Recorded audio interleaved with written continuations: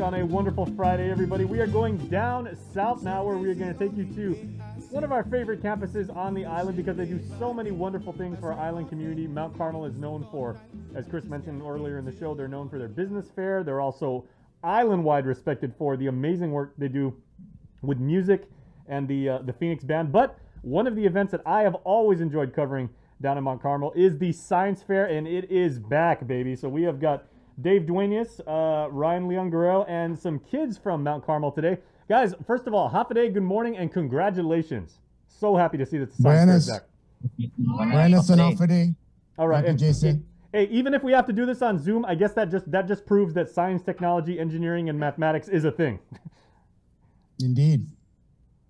Okay, so Dave, is there a central theme that you guys are working with this year? Because I know when I've covered some of the Mount Carmel Science Fairs in the past, it was it was maybe to apply a certain scientific principle, or say, like, I remember one year it was like innovative uses of a fruit to improve healthcare. What are the young students and these wonderful young minds concentrating on this year? Well, you have a great memory, Jason. That's I'm really impressed. First of all, I just want to say I'd like to impart our heartfelt condolences to Joseph Ada, former Governor Joseph Ada, and his family. We just learned that his wife passed away. So from the MCS family, our condolences. And just to answer your question, we're interested in teaching the students about the scientific method and being able to come up with an hypothesis, to be able to, whether it's right or wrong, to be able to affect the scientific method and learn procedures and steps. And we just believe that this is an important process in their reasoning. And we like to be able to give them the opportunity to exercise their rhetoric as well, to be able to argue their point or to get their point across to the judges. And of course, we're working on their public speaking skills. We're working on their grammar, and any kind of mathematical formulas that they have to present. So it's a pretty holistic kind of experience. And this is our 64th year of doing it. And so we're very proud to present it again this year. We are doing it face to face. And of course, we are implementing all kinds of our protocols. Only a certain number of people are allowed in, and we're keeping our distance and everybody's masked. And so, but we're really interested in making sure that the kids can carry on this tradition despite the pandemic. Now, to answer your question about the theme, we're always looking to see if anybody can, push the envelope a little bit, maybe maybe cure a disease, maybe cure the coronavirus. A lot of times this year, we're going to be looking at any projects that have to do with local environment, how to improve if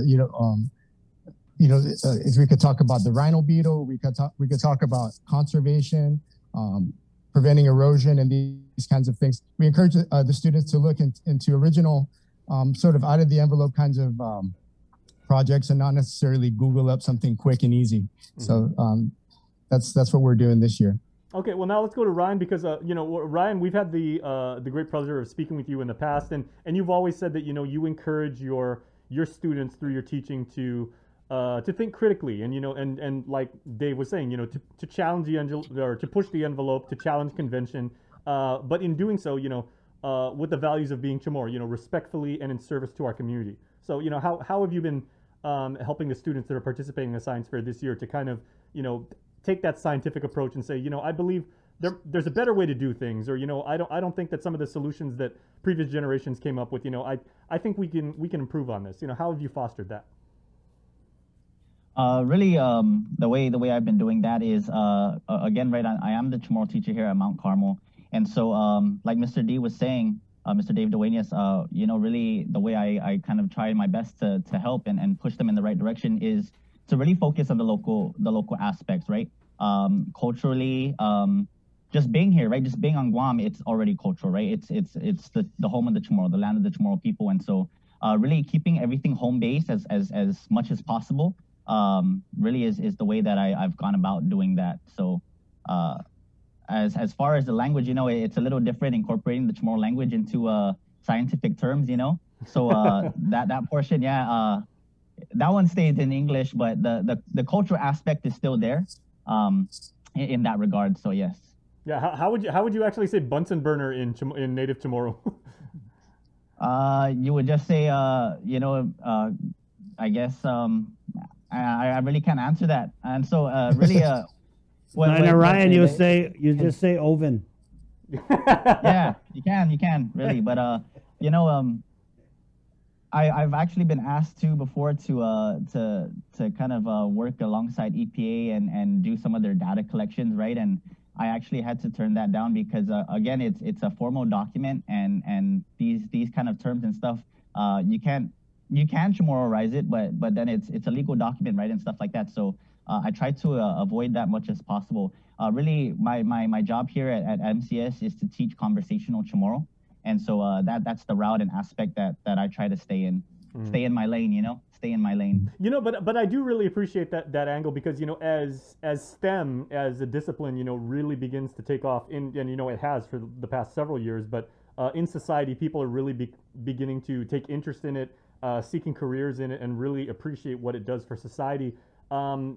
People are also saying that, there's an ethics involved and, your own culture and the role that, that the way you conduct yourself, the way you have reverence for elders, the way you treat people, the ethics of science is something very, very very present in today's scientific community. So I really appreciate what you're doing, in teaching these kids the right way. Well, speaking of kids, I know there are 3 youngsters that are just chomping at the bit to speak now. So kids, we want to give you guys the floor and just say, we have so much respect for the fact that you guys are, taking up these projects. It's not just a school assignment. This is something that you are really going to take with you the rest of your life. So if you can maybe just introduce yourselves and say what you're working on for the Science Fair this year. Hey, my name's Ryan.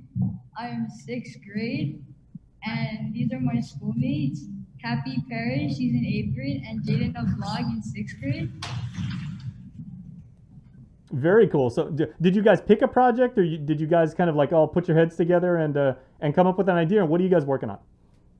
Oh, we all get to do individual projects, and we get to pick our topics, and we get to choose whatever we want to do, as long as it's approved by the school. Okay. Well, I really like what Mr. D was saying earlier, you guys, because he was saying that, we're actually giving our students, as science fair presenters, you guys can argue. And if maybe it's like some judge comes around and they're taking a look at it, or, they may say, I'm not really seeing what you're trying to say, or, like I'm an old person, this isn't the way you did it. You guys actually have the opportunity to say, well, this is the work we put in, these are the experiments that we ran, these are the measurements that we took, and this is why we believe that, we're on the right path. So, I really like that. Man, if I could have been taught when I was in 6th grade to argue with my teachers, I'd still be in school. I would have loved that. That's fantastic. So, how long have you guys been working on this? Well, we've been introduced to the Science Fair about a month ago, and we've been experimenting for a few weeks. So it's been a pretty long time just so we can get all of our work fit in. Mm-hmm. And it's been such a crazy year, and it doesn't matter what grade you're in, what level of education you're a student in. I'm sure even though, and again, congratulations to you guys, to Diyos Masi, for wearing your masks and for staying apart like we're all taught and we're all supposed to do. But what does it mean for you guys to actually be together at school, which really is your second home, and it's a safe place, and it's where you go to be fun and to learn and be happy and everything, but to work with your friends and work with your neighbors? It's so much better to be in person than online, because we actually get to get human interaction, and it's really healthy for kids our age to be able to make friends and be social and stuff. So it's really fun and it's really great that we get to come back to school, and I'm really grateful that everyone's trying to do their best so that we can stay safe. All right. Well, we wish you the very best in today's plea, and above all, have fun, because you guys have clearly put in the work. We are just so appreciative of the fact that with all that's going on in the world today, you guys continue to have that focus and to do things the right way. Like Mr. Leangoro was saying, you guys are still practicing in Nafamaulik. We're taking care of our neighbors. You guys are respectful, and you guys are proper Guamanians. So kids, congratulations to you. And let's go back to Mr. D now. From an administrative standpoint, how many teams or entries do we have in this year's science fair? And more importantly, when are we going to know the results? Because I would love to report on that.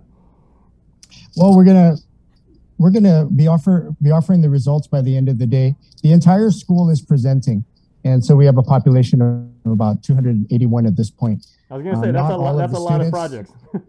Not all the students are here. There's still some that are presenting their projects from home, and they'll be presenting virtually. So we do have a station that the judges can put on some headphones and interview students about their project. Their trifold, because we're staying traditional in that sense. We do still require the kids to present a trifold, but then concurrently with that, we're also requiring that they be able to assemble a Google slide for the submission to the island-wide science fair UOG. So the first through fifth grade is more of a presentation where they present a project and they can kind of present their work. And from sixth to eighth grade it's a little bit more detailed, and we encourage them to, like I said earlier, to engage in the scientific method and show their hypotheses and their experiments, and whether their experiment was successful or not is not the point, but that the method was followed assiduously, and then they're able to contribute to the science as a whole. And to answer your question earlier, I was like, man, what is a Bunsen burner? And I just thought about Chris, and we cannot have a fire hazard in here. Chris has talked about fire hazards, but so Taza go have Fedgun Science Fair downstairs. Okay, so that's what I think it's a Fedgun Science Fair, Fedgun Science Lab. Well, the one thing, as a big nerd myself, I mean, like I've always been into, science fairs and using computers and everything like that. It makes me so happy just to see that you guys are actually continuing this tradition, which every student should go through, and the fact that, Mr. D and Mr. Leon Guerrero, you guys are actually teaching the most important lesson of all. And, Mr. D, you were just saying that, not every failed experiment is a fail. I mean, you can learn a lot from that, but you guys are making science fun. That is the most important thing. D, thanks very much, Jason. And, I do want to capitalize on what Happy said about the social emotional health of the children. It's been a blessing for them to come back. Our main concern, of course, is to keep them safe. And we know that since they've been back, their grades have been improving.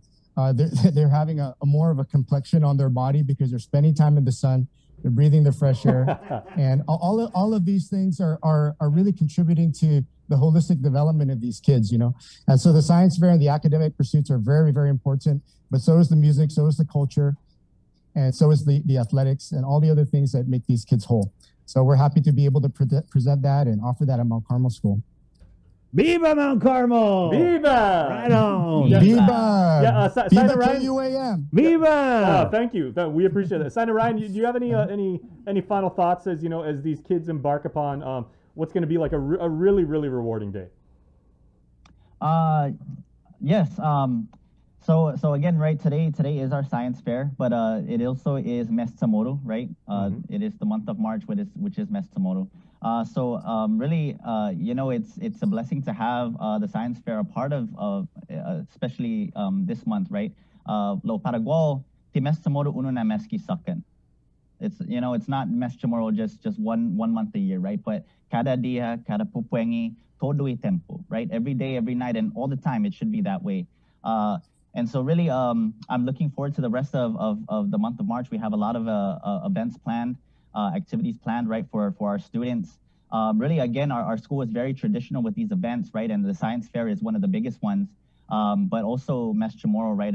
We're very cultural in that sense. And so a little bit of what we have done one activity before, last week, Friday, I believe. We did a scavenger hunt, a Chamorro scavenger hunt. Right, and so I don't know if you can see the storyboards behind me of the, but they make all kinds with master weavers and master blacksmiths and even the Magalahis, right? And so basically my room is stacked with them and it's displayed everywhere. And so we took some of these out and we scattered them outside in the hallways in the class, or outside in the hallways of our school. And really we made the students go around and they were given a slip with a paragraph on it, and they had to go around reading the boards, And the reason why we kind of did that, or my idea to incorporate this, was because these storyboards tells a lot. It's not just decoration. You know, it's not in my room just to sit there and look pretty. It really does teach us history. It really does teach us about our past, right? And in order for us to move forward as a people, we need to know where we come from, right? And so it's very important in that aspect. And so it was a really fun event. And I'm really looking forward to going down later on this afternoon to see all the other projects and see how these students tied in the cultural aspect into their scientific findings. And so, again, I'm looking forward to the rest of the month of March. And Viva Mestamoru! Viva! Viva! All right, yeah, kids, congratulations. Thank you so much. Have a fantastic day today. We wish, and Mr. D, I haven't forgot about those soursop projects, man. Those were amazing. You guys always set the bar high. So that was a fantastic year. Thank you, Jason. Thanks, Chris. Thanks, Sabrina. That's okay. There you go. All right. Have a great day, guys. At 9:51, take a real quick break, and we're coming back to close out the show with the governor of Guam,